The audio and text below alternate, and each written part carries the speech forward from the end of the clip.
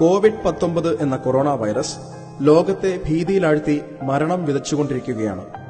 Antarctica ഒഴികെ എല്ലാ ഭൂഖണ്ഡങ്ങളിലും corona രോഗബാധ സ്ഥിരീകരിച്ചു. അതുകൊണ്ട് തന്നെ നാം ഇപ്പോൾ ജീവിക്കുന്നത് ഒരു ആരോഗ്യ അടിയന്തരാവസ്ഥയിലാണ്. ഇനി കൊറോണ എന്ന ഭീതിയെക്കുറിച്ച് ഒരു പൊതു അറിയിപ്പ്. കൊറോണ വൈറസ് ബാധിച്ചാൽ അടുത്ത ദിവസങ്ങളിൽ തന്നെ അണുബാധയുടെ ലക്ഷണങ്ങൾ കാണിച്ചേക്കില്ല. അപ്പോൾ പിന്നെ ഒരാൾ രോഗബാധിതനാണെന്ന് എങ്ങനെ അറിയാം?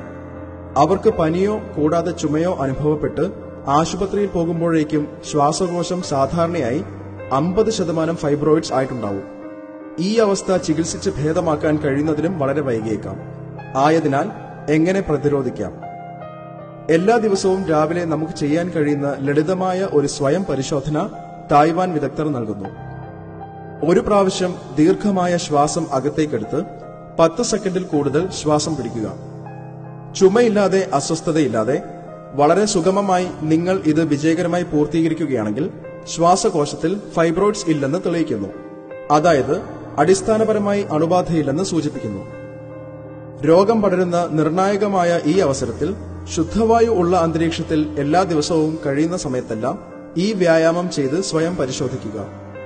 പൊതുസ്ഥലങ്ങളിൽ മാസ്ക് ഉപയോഗിക്കുക. കോവിഡ്-19 കേസുകളിൽ ചികിത്സിക്കുന്ന ജാപ്പനീസ് ഡോക്ടർമാരുടെ പ്രധാന ഉപദേശം ഇതാണ്: എല്ലാവരും നിങ്ങളുടെ വായയും തൊണ്ടയും നനവുള്ളതാണെന്ന് ഉറപ്പാക്കണം. ഒരിക്കലും വരണ്ടതാകരുത്. ഓരോ 15 മിനിറ്റിലും കുറച്ച് സിപ്പ് വെള്ളം കുടിക്കുക. എന്താണ് ഈ ക്രിയയുടെ ലക്ഷ്യം?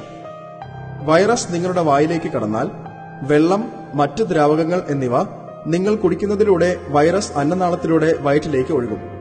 വയറ്റിലെത്തിക്കഴിഞ്ഞാൽ നിങ്ങളുടെ വയറിലെ ആസിഡ് പവർ എല്ലാ വൈറസിനെയും നശിപ്പിക്കും. നിങ്ങൾ ആവശ്യത്തിന് വെള്ളം പതിവായി കുടിക്കുന്നില്ലെങ്കിൽ വൈറസിന് നിങ്ങളുടെ വിൻപൈപ്പുകളിലേക്കും അങ്ങനെ നിങ്ങളുടെ ശ്വാസകോശത്തിലേക്കും പ്രവേശിക്കാൻ കഴിയും. അത് വളരെ അപകടകരമാണ്.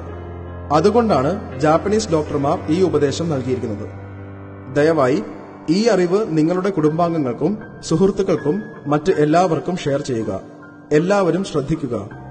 കൊറോണ വൈറസിൽ നിന്ന് ലോകം ഉടൻ സുഖം പ്രാപിക്കട്ടെ എന്ന പ്രത്യാശയോടെ ഏവർക്കും നല്ല ആരോഗ്യവും ആയുസ്സും ദൈവകരുണയാൽ നേർന്നുകൊള്ളുന്നു.